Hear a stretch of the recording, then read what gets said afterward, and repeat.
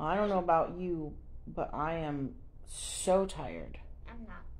I don't know why I'm so tired. I just feel exhausted. I don't, because I'm a little giraffe and I sleep all night and day. Unless I have something to do. I'm tired. You tired? Well, you had appointments this morning. I did. I got up earlier than I usually get up. You got up super early.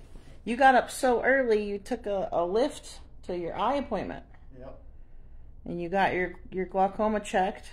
Yep, got all the tests done, and I'm good to go for a couple of months.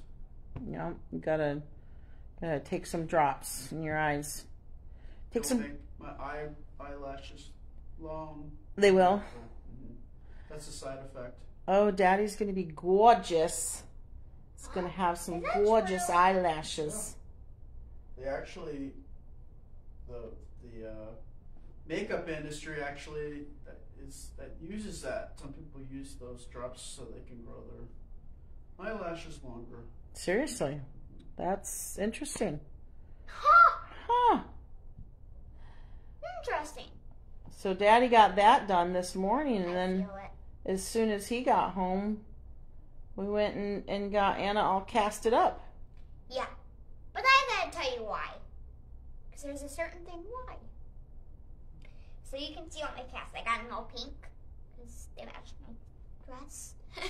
I got them all pink because they match my dress. Mm-hmm. And I like pink. That's why I got them all pink. But that's not the reason I'm talking to you.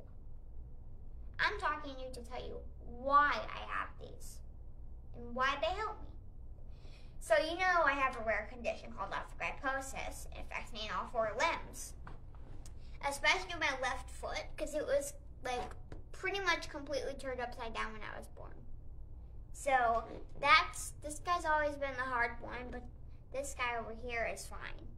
It's just this guy that's always been the hard one. Mm-hmm. So we're always like doing a cast on this leg because of that foot. We need to make it go from here to here. Because it was here, then it was here, and now it's here, and we're trying to get it here. So we're trying to get it more straight than these kinds of braces do. They're called AFOs. Yeah, the guys you wear every day. Yeah. All day, every day. Unless I wear CAFOs at night. Mm-hmm. So they basically just lay a layer of stockinette. So it's called, real quick I want to tell you, before I tell how they do it. It's called serial casting, and cereal is not how you spell like the cereal that you eat. It's spelled with an S, not a C. So it's called serial casting. The serial means like multiple. So they put on a set of casts, you leave it for like a day or so. Like 3 days or so. Yeah. At least 3 days. Yeah. And then take them off, put a new pair on, wait, take them off, put a new pair on. That's basically how they do it. Mm-hmm. Because if, like, say on the left foot, they're trying to get it straight. Mm-hmm. So if it's straight, then my foot will be straight. Mm-hmm. So they have to do multiple casts to get it from bent to straight. That's why it's called serial casting. Mm-hmm. And we're doing these armsies too. So this is how they do it. They do it differently on the arm ones than they do on the legs. There's just one layer that's missing on the arms because they don't do it. So first they put a layer of stockinette on my leg. What is stockinette? Well, stockinette is basically like a sock that's cut off at the end. It doesn't have, like if you look at my sock right here, mm-hmm. you see my toes can't peek out. Mm-hmm. It's basically just a longer version of a sock that goes up to like here. And there's boxes of it too. So it's basically just a long sock that's cut off at the toes. Mm-hmm. Yeah. And why do they put that on first? Well, because I'll tell you that when I finish telling you what else they do. Okay. Just so you can get some more context. Okay. Yeah. So first they put on the stockinette, then they wrap cotton around it just to kind of pad it so it doesn't the plaster doesn't poke. Then they put on a layer of plaster, and plaster is basically like it's like a hard I don't really know how to describe it. It's kind of like cotton, just a hard version of that. When you dip it in water, you wrap it around the leg, and then you kind of smooth it out, and then it gets really hard. It seems like a roll of cotton when you take it out of the package, right? Because it's fluffy. It's fluffy and soft. But then they wet it.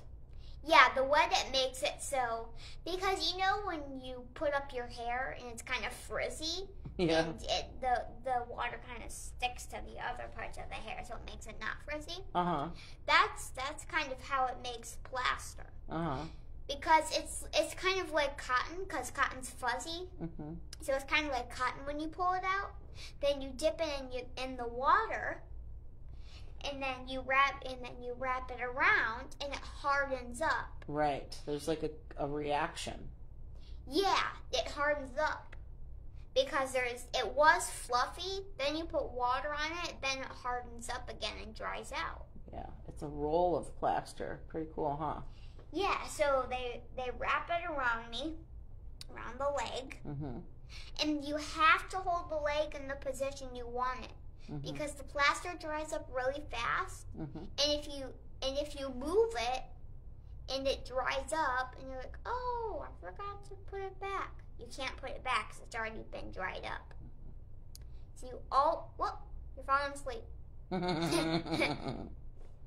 She's falling asleep. Keep going.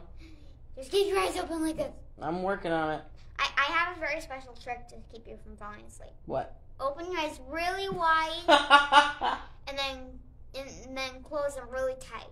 Then open them up really wide again, then close them really tight, and then go back to your regular normal position of eyes. Okay. And all then right. it'll probably wake you up. You're right. I feel better. Okay. And your eyes will be open. Plaster. Back to your plaster. My plaster. Yes. So you have to hold the leg in the position while you wrap up the plaster. Don't get your hands stuck in there. You wrap up the plaster, smooth it out. Then they put on a layer of fiberglass. It's basically the exact same thing as plaster because it starts out kind of fuzzy, but it's not that fuzzy. It's actually big. It's actually not big, but like it's like hard kind of. It's like hard. So when you take it out of the package, it's hard. So you dip it in water, then you wrap it, and you wrap it around the plaster. And the fiberglass doesn't really do much. It's just kind of for decoration. It provides some support. Yeah, it provides some support, but it's mostly for decoration. No, it makes sure the plaster doesn't fall apart. Yes. So remember, Miss Fran said that they want to use plaster on your legs because when they are working on the feet and the position of the feet, it's so intricate, right? There's so many little nuances to which way your foot bones have to go that they need to work with a product that is more malleable, something that they can really work with and form. And so the plaster, it almost works almost like pottery, right? You see them like smoothing their thumb against it and really pushing your foot into the position it needs to be in, right? But the problem with plaster is when you move around the house in it, like if you were scooting around the rug, pieces of the plaster would fall off and get all over the rug and stuff. So they wrap it in the fiberglass to keep it from breaking apart on you when you have it on for a few days, and to give you a little decoration. Yeah. Yeah. It's mostly for just keeping the plaster where it needs to be, so if it falls out, it doesn't fall onto the rug or anything. Mm-hmm. Yeah. But it's 80% of it is to help the plaster with its job. And how many colors of fiberglass are there? There's I don't know.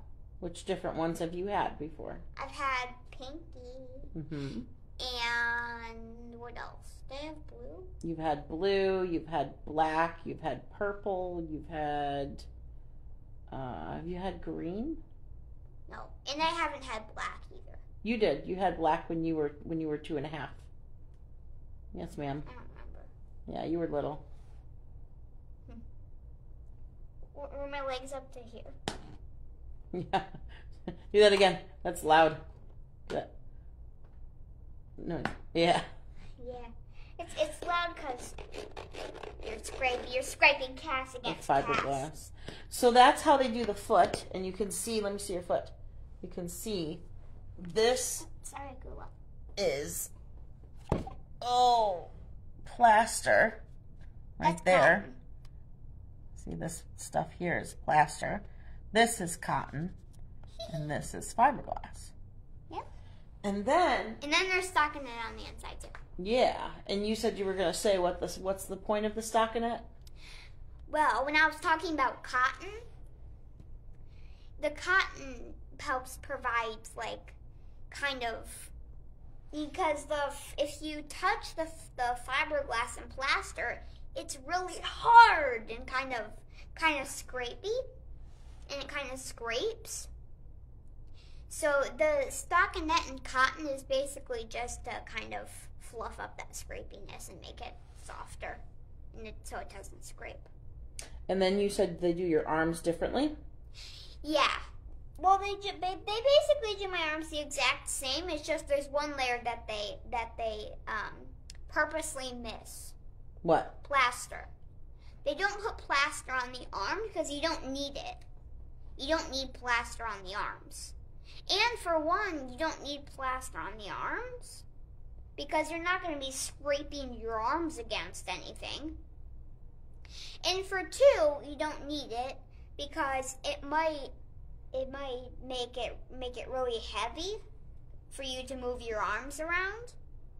So if you still have your fingers out and you can move them around, you might not want it to be super heavy.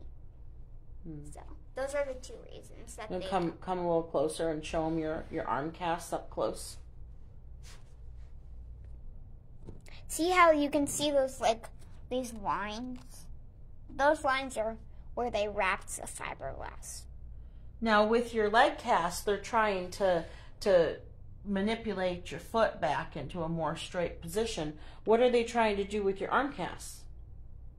The arm casts, when I have arthrogryposis and when it affects my wrist, it has a calcification right here on my wrist. So it makes it so I can't straighten out my wrist. So we're kind of trying to break that calcification by using these casts and trying to kind of straighten out my wrists. I don't think it really breaks the calcification, but it gives it a nice good stretch. Stretches out those tendons and ligaments and kind of forces that bone to open up a little bit more, so we can get you a little bit closer to neutral, because then Miss Mary, your OT, is going to make you some new what? Wrist splints! Wrist splints that you sleep in, yeah. What else? So you got both wrists casted. How long do you have to leave the casts on? Like a day. 2 days. More than that. 3? So you got them on today. It's Friday. So I think you're going to do 3 sets of wrist casts and 2 sets of leg casts. So it's multiple days of casts and then wrist splints, and then later, because we just found out what about your braces. Tell them if they missed the live this morning. Tell them what they missed. Tell them what the good news was. We posted the picture yesterday. So I want to tell them about it. Yeah, you tell them first. So how I've always been talking about my AFOs. Those are my braces, and there's a really amazing guy in New York And he's the one who made these braces. So we went up to New York for him to make these braces for me. And guess what the good news is about him? He's coming down to Florida. Like permanently. Yeah. Like he's moving so that he can provide services down here with Dr. Feldman. And that is fantastic news. Because we don't have to travel to New York anymore for your AFOs and your KFOs. Yeah. It's so cool. It's really cool. Really, really cool. Yeah. So I saw a couple people asking if you still have to do stretching on your right knee while your left leg is in a cast. Yes, I do. Why do you still have to do stretching? Well, because if I ever get my right leg casted again, you still want that range. And also, I need that range to walk, even without these casts on. Yeah. Well, if you didn't do that stretching, you would have to do casting on the other leg to make up the regression. Because Both legs, too. Because the problem is if you don't stretch every other night, your knees regress. And that's the whole point of stretching, is to prevent the regression. So we have to be very strict and very on top of stretching all the time until she's done growing at least, to prevent that regression so she doesn't have to have more surgery, right? Because stretching is so much better than surgery and rehab, right? Mm-hmm. Thank God I don't have casts on. That's what she has to say. What else? Let me see if anybody has any Questions? Settle. Calm down. Funny. I'm just way too funny. Of course. And they have to prove it. There's some kind of weird tree bark thing on our floor. Let's see. I'm reading comments. Doris says she's such a smart young lady. Mm-hmm. Christina wants to know if that's a dress or a romper you have on. It's a dress. Mm-hmm. She's got little shorts on underneath. Brooke, oh, it went by so fast. I saw Brooke ask something about if your braces hurt. No. I never have pain with my braces on. Kathy wants to know how you stretch when you have one leg in a cast. The same way we always stretch. Just we only do one leg. Yeah, so basically we don't stretch when I have both legs in casts. Because you can't stretch. You need gigantic KFOs to stretch. But also you can't stretch because plaster. Yeah. Mary says, can Anna walk in that now? In what? In the casts. Well, if I can't walk in them if they're bent, but if they're straight, I can. But we don't think you're doing straight this time. I think we're just doing flexion. So no, the answer is no. Anna cannot walk while she has her leg stuck in flexion. Anna could not walk until she was 3 years old because her legs were both stuck in flexion because that's how she was born. This used to be how her legs were stuck from birth. That's why she had major double leg surgery. Jan wants to know if the casts make you itchy. No. They don't make me itchy. Because if you look on this cast right here. Look where my toes are not there. Mm-hmm. If you see right there on the very, very top layer, right where the socket where my toesies are, you can see how it's soft, and soft doesn't make me itchy. So I think a lot of times, and I don't know for sure because I've never broken anything, but I feel like a lot of times people itch inside their casts because they typically have casts because they have a broken bone. And I think broken bones itch, like make your arm itchy while they're healing. Babe, when you had your arm break and everything was put back together surgically, did it itch while it was healing? itched inside. A little bit on the outside, but mainly I felt stuff going on inside my. Yeah. I feel like things are itchy when they heal. So I think that itchiness that a lot of people experience when they have casts on is actually due to the bone healing and not, and yeah, casts do. And also you're wearing that cast for 6, 8, 12 weeks. And so it gets really funky inside. But serial casting, they don't wear them long enough for that to happen. So I don't think that these kiddos have as much itching with the serial casting. Interesting to see. Yeah, Tracy says it's the dead skin that itches. That makes sense. That's what a cool has to say. Thumbs up. Let's see if there's any other questions about the casting process or Anna's arthrogryposis. Rona says, what did Dr. Feldman think about how much you've grown? He thought it was pretty crazy. Because the last time I came there, wasn't it like August of last year? No, January was the last time you saw him. Oh. Yeah. I've grown like 11 inches. Yeah, I don't know that that's something that just seems weird about that. We have to check your growth chart when we get home. But you have grown a lot. You are very tall. But 11 inches in a year, I just have a hard time wrapping my head around that. I don't know about that. Rena says, is Erin going to draw on her casts? Not this time. We didn't bring any of the stuff, and short. Yeah, they don't stay on. We're not going to be doing, last time we were doing a couple of, like, weeks and weeks of, so he was trying to make it more enjoyable and tolerable. And he did a great job, but not this time. Stacy says, how does she get her PJs on with her cast? Well, Anna mostly wears nightgowns anyway, so I just wear like underwear and a nightgown. yeah, it's not hard at all. Pull it up over, pull everything over, done. Corey wants to know what your giraffe's name is. This is Akula. Want to say hi? Hi.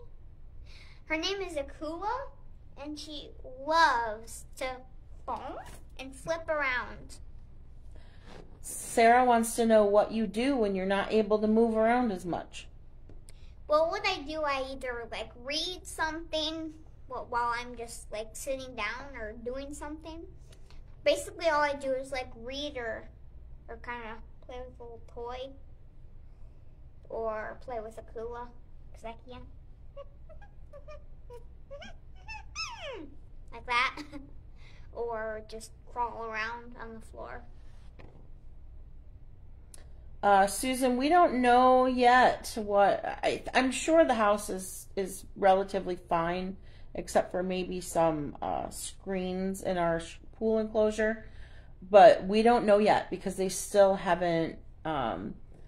it looks like maybe the power is back on, but the internet is not back up. And we can't check our security cameras until the internet comes back up. So I'm hoping over the weekend, maybe tomorrow, maybe the next day at the latest, we'll be able to finally get back onto our system and check on things. But Fran drew on my cast. I didn't see who asked, but someone asked if Erin is going live on Sunday. Sketchy Friendler live on Sunday. Yep. Yes. You guys have to vote when we throw that poll up. Yeah, we're going to put the poll up tomorrow. We've been posting. So Erin actually worked really hard to do videos ahead of time so that they would all be done so he wouldn't have to work every day while we were away. So we've been posting those. They've been like pre-edited and scheduled, and we'll post the poll tomorrow. And you guys can pick your favorite, and he will color it live on Sunday, just like always. Just in a different location. And we're also planning to do some other fun live streams while we're here. Anna and Erin brought, you and Daddy are going to do what together? Snap circuits! Yep, some STEM learning stuff. And Erin and I were talking about doing some cooking Cooking lives. Maybe Aaron will do some baking. We'll see. We'll I want to do baking too. I want to help you bake. Yeah, you want to help us bake? That'll be fun. Karen wants to know if you can write while you're in cast. That remains to be seen. She does have to. She does have to do schoolwork. So, well, you can, just maybe not with your hands. Yeah. So, what's the other way that you write when you can't use your hands to write? I use my mouth. So there's Mommy bought me these little extender / baby chewy kind of things. They're for babies because lots of babies like to chew on things, and they're for pencils. So you put them on the back of a pencil.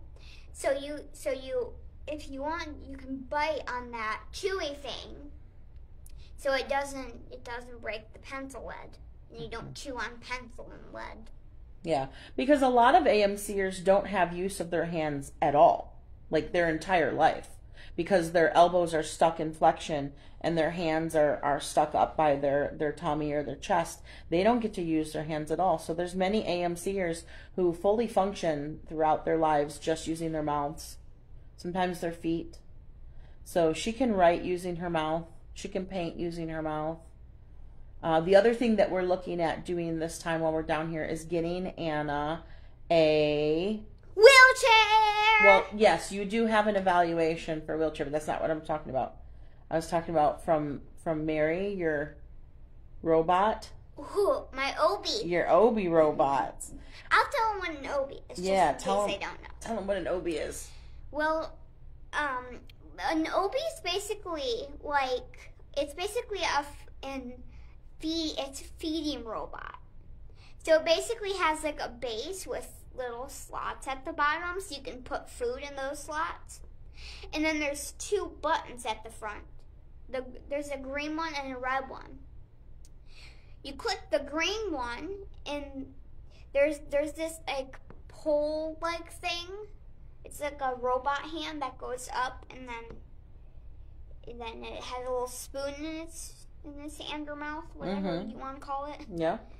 And then you click the green button, it lowers down, spins around, and you click the red button for it to stop spinning at whatever you want it to stop spinning at, or whatever you want a bite of. You click the red button, and then the spoon goes down, scoops a bite, lifts up, and then you take the bite off the spoon. Yeah. Not needing to use your hands except for clicking those buttons. Yeah. Yeah, and the benefit of that is she can feed herself with utensils, but it takes her a really, really, really long time. Really long time. It takes her about 3 to 4 times sometimes, depending on what she's eating, longer to eat than it takes Aaron and I. So the nice thing about having the Obi at home is that we can sit down as a family and have a meal, and she can feed herself in a timely manner while Daddy and I sit there and eat, and we don't have to help feed her and stuff. It just makes a more independent meal for Anna. Yeah. So we're gonna look into getting one of those, and the wheelchair evaluation will be for her just plain regular manual wheelchair.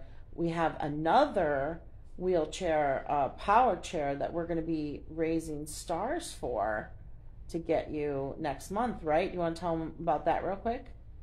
I don't know about it. That's the one that we picked out the color and stuff for. Yeah, but I know about it, but I don't really know. Well, it's a power chair, which means what? A power chair means it's like a chair that manually moves around with your hands.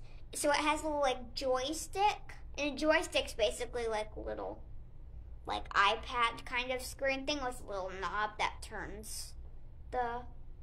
I don't think it'll have a screen, but it will have the joystick. And so basically it's a way that she can also be, again, more independent. We always want to give her as much independence as possible.